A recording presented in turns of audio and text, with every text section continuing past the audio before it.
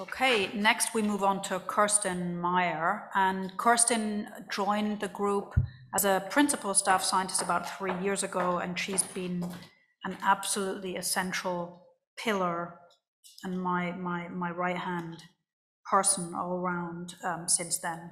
I think it's about 3 years, isn't it? Or is it 4? Actually. Four, yeah, time flies. Great, and we look forward to your talk.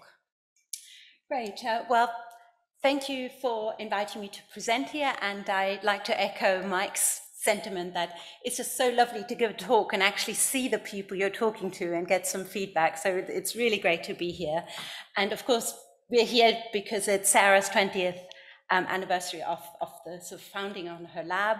And I just wanted to say a big congratulations, Sarah, both on the amazing scientific achievements that have come out of your lab, but in a way, almost more importantly, this morning has been wonderful to see all the people that you've mentored that have gone on to have wonderful careers, both in academia as well as in industry, as we've just heard. So I think that's just really impressive and lovely to see.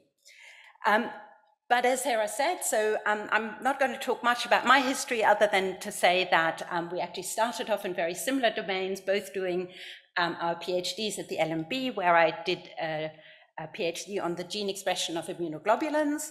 I then worked on multiple different things, including breast cancer, but then when I joined Sarah, I did a full loop and came back to immunology.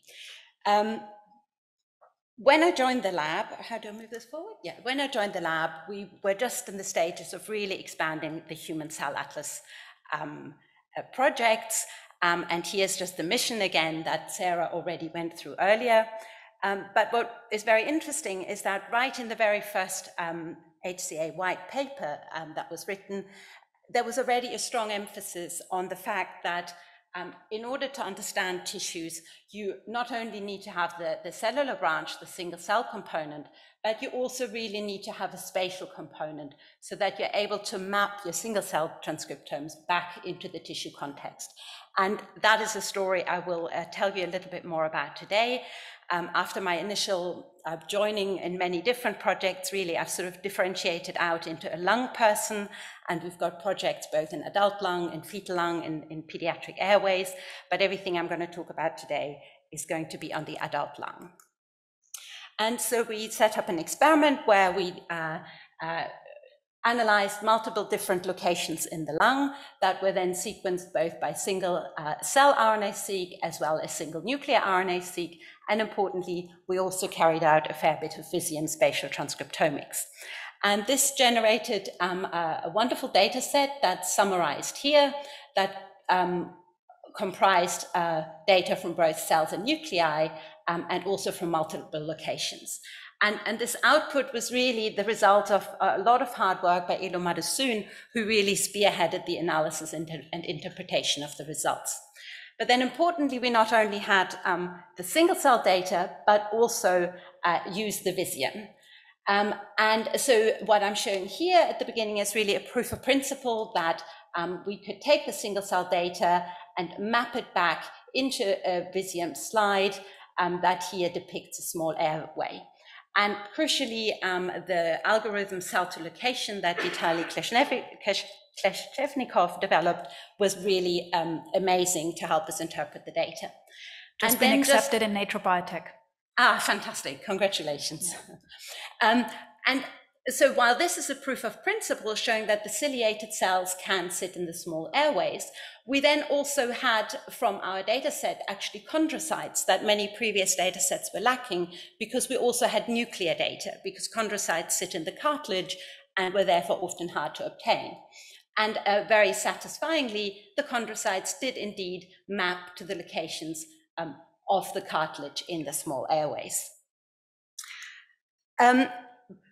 But despite so, there's actually a huge amount of data in here, and actually we described about 77 different cell types or states, whereas previously there were only 58 known. So we feel this is quite a big step forward, and this work is actually now under review at Cell, and we're keeping our fingers crossed.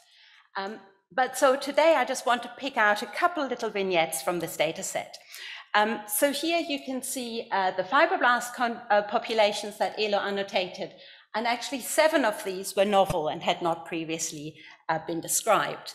And I think this really nicely illustrates the utility of the spatial data. So focusing here on these yellow fibroblasts and then here the pink fibroblasts, we map them back into tissue section via Visium. And here you can see very nicely how these cells here mapped to, here is the mapping of the chondrocytes, and then here we have fibroblasts that map around the chondrocytes, hence we call them perichondrial fibroblasts. Whereas on the other side, down here, this yellow population really mapped very nicely around the bronchi, so we refer to these as peribronchial fibroblasts that incidentally had already been described in quite a lot of detail in the mouse. Then moving on, another cell type that we found very exciting were these immune recruiting fibroblasts. And these were interesting because they expressed a number of chemokines that are known to attract lymphocytes. And indeed, when again we did the same thing, mapped that cell type to a Visium section, you can see very nicely how this cell type maps into this region of immune infiltrate. And actually, when Ilo then took some data from Rasa's paper in the gut, where she described fibroblastic reticular cells and follicular dendritic cells, so again, immune recruiting cells, they mapped to the same region, further underscoring the importance of this particular fibroblast in orchestrating the immune environment in this tissue. Moving on then to the epithelial cell type populations, here we described 2 new populations, the submucosal gland duct and myoepithelial cells. Just for completeness, I've shown some markers here, and then here again indicating that indeed the Visium confirms that these duct cells map to duct tissue and the myoepithelial cells roughly to the same regions, which allowed us to really have confidence that all the new transcriptomes that we describe make up the structure of the submucosal gland together. But the really interesting thing came then in the next step when we looked at the immune cells and annotated them and also had the resolution to distinguish IgG and IgA plasma cells. And again, same process, mapping it back to the Visium. You see very nicely here that the IgA plasma cells specifically map to the regions of the glands. And this is just a single example, but Elo actually took multiple different Visium slices and annotated them into different tissue regions. So here, for example, the immune infiltrate, the small airway, the glands, and so forth. And here you can see how the 3 different gland population, mucus, serous, and duct cells, completely co-localize with the IgA plasma cells. Whereas in contrast, the IgG plasma cells really map to the immune infiltrate, really speaking to how the zonation of these different immune cells, it must be tightly regulated. And so then, of course, we had the whole transcriptomes, and we had the wonderful tools that Rosa and Mirjana had developed. We also used cell chat, and this allowed us now to investigate the underlying signaling circuitry that determines this specificity. And so this is work that was done by Amanda Oliver, and one signaling surface that stood out in particular was the presence of this CCL28 in a number of the different duct cell types that is able to interact with CCR10 on B plasma cells. And importantly, CCR10, the receptor, is much more highly expressed in IgA than in IgG, really starting to tell us a little bit about how these duct cells are specifically able to recruit IgA rather than IgG. We then went on to look at a number of other signaling pathways. For example, we also, Amanda also noticed that the duct makes APRIL, which can interact with a number of different ligands on both memory as well as plasma cells, so via TACI and BCMA. And importantly, this interaction is known to stimulate B cell maturation and also longevity. Similarly, IL-6 was found to be recruited by the duct, and is known to upregulate IgA secretion in plasma cells, but also has a strong interaction with T cells, naive T cells, potentially to recruit T cell help. So overall then, we're beginning to see that we have a whole immune niche where we have B cells, we have epithelial cells recruiting them, and potentially also T cells. So we wanted to see whether we can actually see this in situ. And here's some beautiful staining that Nathan Ricos from Menna Clatworthy's lab did for us. Here you can just see the nuclear stain, and then the EpCAM beautifully shows us the gland structures, here with the vasculature, and then importantly, we see strong overlap of the gland structure with the IgA staining, also quite well with the IgD staining, but very, very little IgG staining.